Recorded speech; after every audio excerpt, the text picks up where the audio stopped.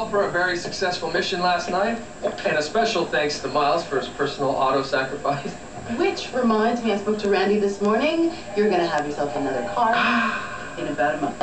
A month? I saw the beat up one. It's not so bad. Actually, kind of suits you. I give, and everybody take pot shots. Hey, maybe Jack and Sue would let you use their SUV.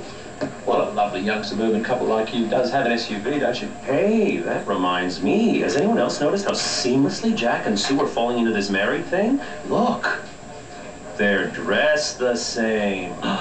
It's as if they coordinated it. Adorable. Did you tell her what to wear, or did she tell you? Can we get back to the business at hand here? Classic example of a man trying to take charge of work because he has no authority at home. The spyware you installed last night is enabling terror.